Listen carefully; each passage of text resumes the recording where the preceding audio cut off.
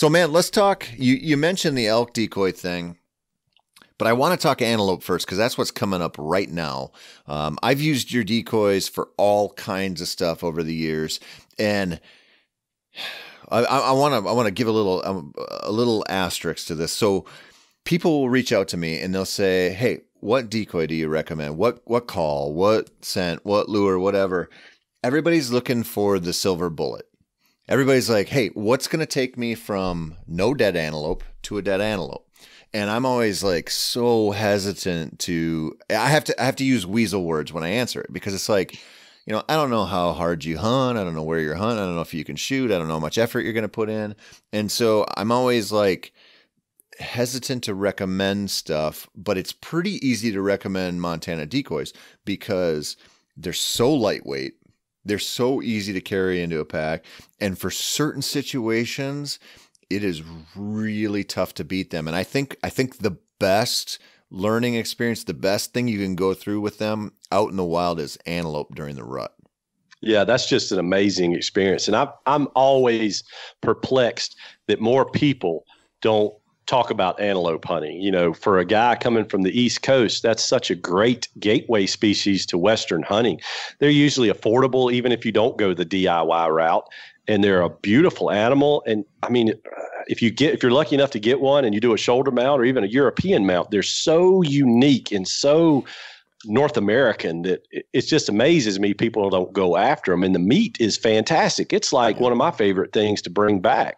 Me too. So I get it totally on the whole antelope thing. And they are, in terms of decoying, boy, they can commit and charge, and they just do all these adrenaline rush things that make it so wonderful. But I'm the president of a decoy company. I don't put a decoy out every time I go hunting. Anybody that tells you that, I think, is lying because it's a tool. And every job has a specific tool or tools that will work. And sometimes you're doing yourself a disservice if you're using a decoy. You've got to, it's like anything. Just buying a bow doesn't make you an archer. You have to put in the time and become proficient with it. And using decoys, the more you understand animal behavior and the timing of the season to them, the rut versus the non-rut, what the pressure's like, what the herd dynamics are like, all those things just give you more clues as to which tool you use that day. But antelope, if you hit that sweet spot in September when they're rutting, and you top a hill and there's one buck out there with a harem of does and he's already running one little buck off, that is like the perfect opportunity to creep as close as you can and pop that decoy up. I mean, it's just an amazing thing. And Montana has always tried to be something different. We're not just building another plastic mold decoy. We always want to do things a little bit different that fit kind of what Jerry's mentality and to a certain extent what my mentality is. And, I don't like carrying stuff. I don't like being burdened down. I want to be burdened down on the way out, not the way in. Yep. Has always been my philosophy. Yep. Well, so let's back up a second here, because what you're talking about is reading the situation and knowing, hey, is this the time for this tool or not? And so people think they're going to buy a decoy, they're going to go out on the prairie, see some antelope a mile away, pop that sucker up, and they're going to come running. And that's not how it works. What you're talking about is anybody who's seen it. You'll get this one good buck out there and he's got some does around him, and the little guys will show up. They'll pop up on, random little ridges, or they'll come walking in and start getting too close for his comfort. And that dude will take off and blow those little guys out. And when you can see that, it's sort of like anybody who's ever bass fished. If you've ever fished spawning bass and you flip in there, you can read their body language. Some of them just swim right off. Some of those males guarding a nest are going to get real ticked off, and you see their fins almost start to vibrate. Mm-hmm. It's reading, and then they're going to eat. But it's just reading the situation. And for decoying that situation, it's like a matter of getting in, like you said. At least what distance would you say like is the money distance, where like if you cross this threshold and he hasn't seen you yet and you pop it up, you're going to probably get a response out of him? The easy answer to that is probably 100 yards, I think. But, some variability with the terrain and all that stuff. Getting that close to an antelope buck with a herd is not the easiest thing in the world if you're just trying to stay covered. You got to kind of get lucky on the terrain and stuff like that. But I think if you can get within 100 yards and you have that situation you just described, I think that's about as good as you can hope for. And you're talking about those little bucks creeping in and popping up. It's hilarious to watch them because they're kind of doing that I'm just walking through thing. It's like I'm not really looking at you. And then, I'm going to eat right here, pause and eat for a little bit. And it's like they want to be here, but they're kind of doing like this to get there, and you just see all that dynamic. And again, that's antelope hunting because they inhabit somewhere that you can see all of that. Mm-hmm. Elk are in the timber a lot of places. Whitetails are in the woods too. So you get to see more of that interaction. I mean, I've been on hunts in the early season when you're in a ground blind and you literally watch this herd of antelope all day long. Yep. You want to shoot yourself at the end of the day for being stuck in a blind that long, or at least I do.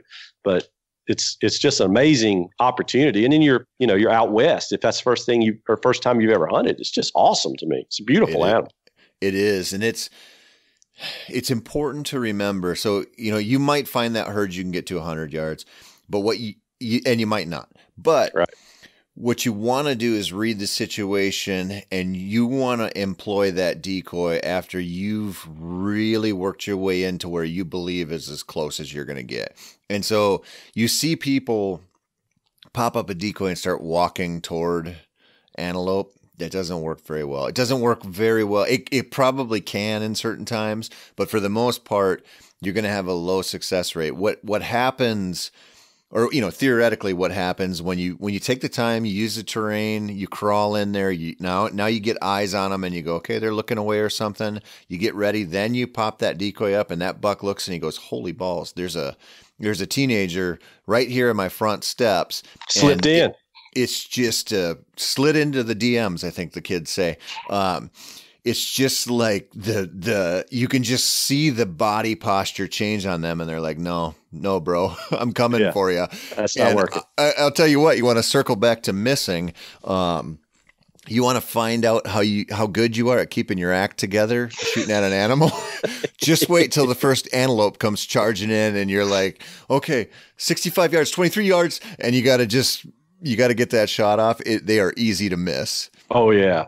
Yeah. They're not that hard to kill, but they're easy to miss. Yeah. They are not like squirrels. Squirrels will cling to life and make you feel like you've punched your ticket to hell if you shoot them wrong. Antelope, you can't scare them to death, but you can get close. But it's such a cool opportunity. Let's talk elk, man, because this is something I am not a good elk hunter, and I have never decoyed elk before, and so this is something that when I was making notes about when I knew I was going to talk to you, I'm like, I'm curious to hear what CJ has to say about when's the right time to use an elk decoy. That's like my favorite animal to hunt in the world is just elk. And I think there's a lot of guys that would say that. And on some days I'm kicking myself for not living out west, and other days, because I know my personality, I'm glad I don't, because it's always new and I only get a little bit of it every year, and it only lasts for 1 month really if you're a bow hunter. But decoy and elk, I firmly believe they can be as susceptible to a decoy as antelope or anything else, much more so probably than a whitetail. I think whitetails are the toughest ones. You really got to have your act together there. But elk they're big animals. They're used to seeing other elk. They're kind of a social animal most of the time. And it just adds realism to a setup, because you're usually calling elk. Most people that are employing a decoy are calling elk, unless they're, on a wallow or something like that, or a water hole, and they've got some staked out around it like a confidence decoy. But they're an awesome animal to decoy. They're an awesome animal to hunt, no matter how you do it. But Jerry and I go back and forth on it a lot, and I think it's our hunting styles are a little bit different. And Jerry's killed some big bulls. He's definitely the elk expert. I'm just the guy out there enjoying it. But Jerry will tell you he probably flashes decoys more than he walks up, sets them out, backs off to hunt. But then you get to talk to him a little bit. And the first year we came out with the RMEF elk, which is a larger cow elk decoy for us. It's a little bigger than most we've had. He'd set it up behind him and crept forward and was called into this bull. And, you give it enough time, nothing's happening. Jerry's a little bit like me. He doesn't like to just sit there all day. And he turns around and the bull's standing by the decoy. Somehow it looped around behind him. So it just depends on the setup. But he's really big on trying to find the elk first, show him the decoy, put it away. And he thinks it triggers like a curiosity. I know there was a cow there. I heard it. I saw it. So I'm coming over there to it. And, we just posted a blog on montanadecoy.com about why do we make 4 elk decoys? Because really, you think about it, why do you need 4 elk decoys? That's kind of random. Well, we've got Miss September that's in a feeding or watering pose. So if you are, before the rut or after the rut or whatever, that's kind of a confidence decoy. Mm-hmm. We've got the RMEF elk because it's a big broadside elk, cow elk. It's visible. It's easy for them to see. And then you've got the Eichler elk that's kind of looking at you or the elk coming in. And Fred Eichler firmly believes in that pose. And I'm not going to argue with Fred Eichler because he's killed a ton of elk too. Yep. He always justifies it whenever somebody asks him. He's like, what's the first thing a cow or a doe or anything does when another animal of their species is coming in? They're looking at it. So that's kind of what he goes to. And and then we created the spike elk because, you got those situations just like with antelope. You've got that herd bull and he's running off all these satellite bulls. And, an elk rack is a little bit harder to run through the woods with than a antelope buck is with horns on it. And a spike elk is not legal in all areas. So it's kind of a little bit more of a safety factor there. But you're trying to hit different triggers. And we're talking about elk, but it applies to everything. Yeah. You're trying to hit different triggers to cause a reaction. And that reaction, if you've thought through it properly, it always ends up with getting the target animal you're after into your bow range. So that may mean it has to come right to the decoy. It may mean the decoy is behind you and you shoot it as it goes by you. It just depends on the situation. And again, reading the animal. If I get asked, all right, I've only got one decoy, which one am I going to take with me? It probably, you're going to know where you're hunting. If you're hunting in Colorado in the high country, or if you're hunting some more open area in Wyoming, you can kind of figure on those things. What's going to be the most important element? A lot of times it's just, I need something I can easily carry because I got a 60-pound pack on going in already. So maybe I'll go with the Eichler elk and just take the strings and not even use leg poles because I know I'm in a brush or tree area. Yep. There's a lot of little nuances to it. Well, yeah, and that's always a consideration when you're elk hunting. I mean, every ounce matters. But what you're talking about with the 4 different offerings, the easiest way to maybe get everyone to understand why that matters is if you think about whitetail hunting and you think about the decoys we had access to, 15, 20 years ago. Your typical full-bodied decoy, plastic, head up doe, ears up, eyes wide open. That decoy soured a lot of people, including myself, on decoying for a long time because it looked like it was signaling a high alert doe. And all the other deer that looked at it go, well, okay, what's gotten her craw? Why are her undies in a bunch? Because I don't like that look at all. Yeah. And then just the difference of that kind of decoy versus like a whitetail head down decoy, the response is incredibly different. And I think it's a curiosity thing too, because is that deer feeding on something I don't know about? Is that a doe? Is that a young buck? Maybe they can't tell that from where they are. So it just invokes I need more information. Oh, it does. And it, not only that, it gives you a chance to call because they don't know what it is. Mm-hmm. So, if you want to grunt or bleat or whatever, they just know they see a deer over there. And there's something, anybody who's been bow hunting a while knows very rarely is the first deer that goes by the big one. And if mama goes out with her twins and she's in the field and she's happy, or there's a lone doe out there, you see the floodgates open up. Mm-hmm. But, but if that deer is real cagey and run around out there and doesn't like it, the whole situation changes. And I really think, I've had a lot of situations early season using some of your past decoys where I'd put them out in a bean field because, there's 200, 300 yards where these deer could come out and I want them here. And, it might not be super callable. And so a head down decoy or a natural non-alert, like super worried looking doe decoy, they'll come out, those mature does, they'll come out, they'll look at it for a while and go, I wonder what she's up to. And then you just see it just switch. And all of a sudden they go to feeding and almost always it's just in your direction. And it's like, they're just going to go over, check that doe out. And it's crazy how often that works in situations where it's not the rut. It's not, it's not that typical time where you're putting the buck out and you're hoping another buck who's all charged up on testosterone comes in and crab walks his way in and rolls his eyes. I mean, there's a lot to that interaction, which makes them so cool. I like sitting in the woods with the decoy. I think most people think of fields and big openings when they're talking about decoys, but sometimes in the woods, if it's a great big, around here where I hunt, great big white oak flat or something, those deer are just almost aimlessly moving through, hitting whatever trees dropping at that time. And so you pop a decoy up. If I know the wind direction and I kind of have an idea of the bedding area, pop the decoy up behind me and I'm just pulling them a little bit closer. And let's face it, I need them a lot closer to me with my stick bow than you do, but I just need to pull them a little closer, more alter their travel route more than really expect them to walk right up to it on any given time. And I'll tie a pull-up rope to my decoy. And if the deer is coming where I want him to go and it looks good, then that's great. But if he's drifting off or he's too far out, I've got my pull-up rope to it. Of course, ours are too deep. They're laying down flat. He'd about have to step on it to see it. And then you could just pull it up, make a grunt, make a bleat, do whatever you want to do. And he's got, it's visual confirmation if he's not coming already. And it's a safe way to deploy it. It's not stuck out there 20 yards in front of you and you can't get rid of it if you don't want it there. Yep.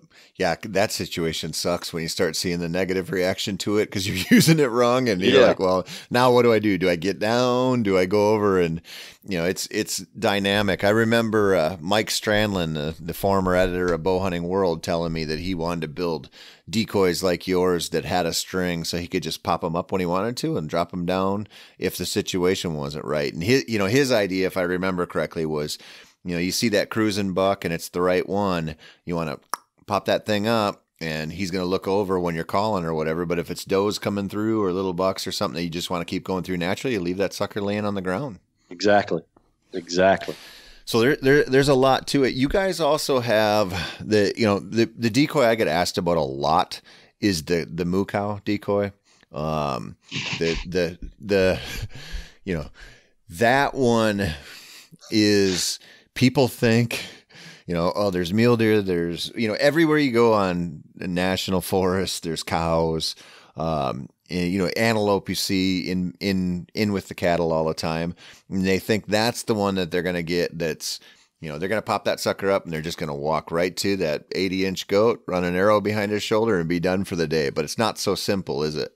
Most of the time it's not, never say never. And that has worked before, but you've just got to pick your pace. Cows don't just walk sideways straight up to a antelope buck standing there. So you got to be patient and zigzag, just like those little bucks we're talking about. You're kind of feeling your way in and letting them get comfortable with where you are before you go to the next place. But that moo cow is, it's one of those decoys that I chuckle at every time it comes up because we sell a ton of them and we sell them to people antelope hunting, elk hunting, mule deer hunting, turkey hunting, waterfowl hunting, whatever. People love them and they're great. But we used to make it in a black cow and everybody wanted a brown or a red cow. So we make a red cow. Now all I hear about is, why'd you get rid of the black cow? It's like I can't win. And if I had two SKUs like that, it just wouldn't be worth it. We don't sell that many of them, but it's interesting. And then you get the guy that's like, why do you make a cow decoy? Is there wild cattle somewhere? Well, yeah, probably in Texas, but that's not really what it's meant for. And that thing's huge. You and I could get behind it and we're completely covered. It's got the little view through screen in it. It's I call it almost a stalking shield or mobile blind. It's not going to be as simple all the time of pop the thing up, walk straight at it, shoot him at 20 yards, Yep. Yeah. You got to think about how. You also want to make sure the bull's not in the pasture too. That's an excellent point. I'll have to check and see how good of insurance we have on this podcast before we offer up advice on get in there with him. He'll be fine. He won't even pay any attention to this moo cow thing. I swear he won't get gored. I've tried that walk straight at him or kind of meander your way in. Sometimes it works. Sometimes, especially if you got like antelope that are feeding and they can kind of but a lot of times they'll just keep that little buffer zone. But like a bedded one, he's like, I don't like the way that cow's moving. But, anybody who's spotted and stalked enough knows, you spot that antelope out there, you spot that mule deer, whatever. We've used them for pigs too, actually. But you will go, okay, here's my route. Here's the wind. This is what I'm going to do. And then you get to a spot that's, 400 yards or 800 yards from where you left. And you go, oh, I ran out of cover and I need to get across this to that next patch of cover. And for us, that was when the cow decoy came in and we could just pop that sucker up, crawl across there, whoop, fold it right back up. And we've gotten through a place that you wouldn't get through any other way. You'd be hung up. Yeah, and it's like a little connection to the next cover a lot of times, because you're not using it to go at your target animal a lot of times. You're just using it to like, oh, I got to bridge this gap or get to the other side of this draw, or there's just a big gap between these cedars and I need to go from here to there. And it's a really good option in, pinyon, badlands type cover, breaks. There's some places where that's freaking deadly if the animals you're after are used to cattle, which they usually are. That's a great point. That type of country, you may have to backtrack a mile to get around if you can, property lines, everything like that. All of our decoys, to me, the one thing I've always tried to do is we make them purpose built. And we really talk about that more with like the freshman whitetail buck, but they're purpose built, which is also why we have so many. We don't just have a deer decoy and an elk decoy. We have several different versions because they're purpose built for a certain scenario, a certain time of year or something like that. And the freshman, I'm jumping around here, but that freshman buck, he's got a 2-year-old body, his stomach is up and he's long and lean and he's got this little small rack, but his nose is down, his ears are laid back, he's forehead forward, he's in an angry, aggressive posture. So that's a decoy that, it's best used during that peak time when they're battling and all the great things are going on in the early pre-rut to me. But that's not maybe the decoy I want to put out to do your scenario of in the beans. It just would be an odd thing. So our decoys are purpose built, and you have to think about that a little bit, in my opinion, depending on the season, et cetera, and stuff like that. But I mean, you can name a decoy and I'll tell you why it's built that way. We always try to think through that. How about the deer rump? See, that's just a great one. That's a perfect decoy for the guy that hates to carry stuff. It folds up so small. It's got the teaser tail on it, which gives it a little motion in the wind. It's the one I do that hanging it out of my stand technique with, and it just lives in my day pack 99% of the season. It's back there. It may never come out on 2 or 3 hunts, but it's always there. You can even run it with one leg pole if you're really a minimalist. And it goes to that, its head's not down. It's kind of away in a sort of a relaxed, cock-geared kind of pose that's like, I'm just hanging out here doing my thing. Mm-hmm. So that's a decoy you could use most any time of the year, but the size of it and things like that, it just lends itself well to packability. That was kind of the main thing behind that one.